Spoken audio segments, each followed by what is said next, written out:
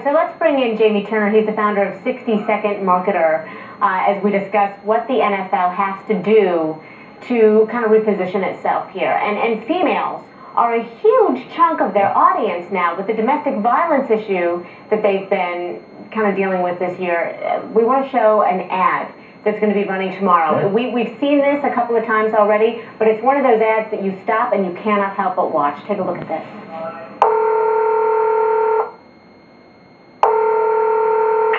911, operator 911, where's the emergency? 127 Gillette. Okay, what's going on there? I'd like to order a pizza for delivery. Ma'am, you've reached 911. This is an emergency line. Large with half pepperoni, half mushrooms. You know you've called 911. This is an emergency Do you line. know how long it'll be? Okay, ma'am, is everything okay over there? Do you have an emergency or not? Yes. And you're unable to talk because... Right. Is there someone in the room with you? Just say yes or no. Yes. Okay, it looks like I have an officer about a mile from your location. Are there any weapons in your house? No. Can you stay on the phone with me? No. See you soon. Thank you. And that is chilling.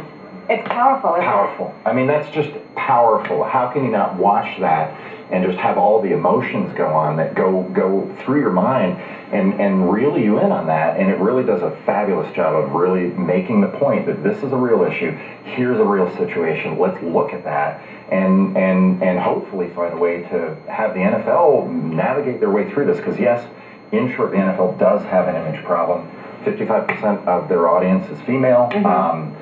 And so they really need to start addressing this, and that may be one of the things that they can do to start saying this is an issue we can have. Well, I think people want to know when there is a conflict that they have been heard. Yeah. Are these ads, because this is just one of a series of ads that they've been doing, do you think that that's enough for them to tell the people, we hear you? It has to be real, and it has to be genuine. And when you're the NFL, and quite frankly, I've got 3 daughters.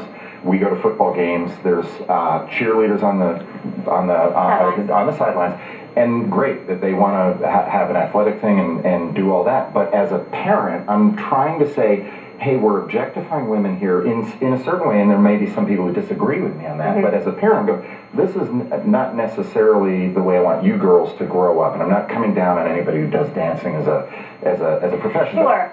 What about, to Rachel's point, when Yeah. she was talking to the commissioner, and she was talking about a conflict of interest? Yeah. I mean, how do they navigate those waters? Is it smart for them to hire outside people to come in and fix things, or does it make it look as though they don't have what it takes to fix it themselves? They do have to hire outside people to come in and fix things. They have to be genuine about it. It can't be something superficial. So this needs to be a program, not just a commercial. Mm-hmm. In other words, it's got to be an entire situation that they go in and they say, we understand there's a problem, we understand there's an issue, let's fix it, and let's do more than just run commercials, which is a powerful commercial, but that's the tip of the iceberg. From there, they got to go deeper. All righty. Jamie, so good to have your perspective. Thank you so much. Victor?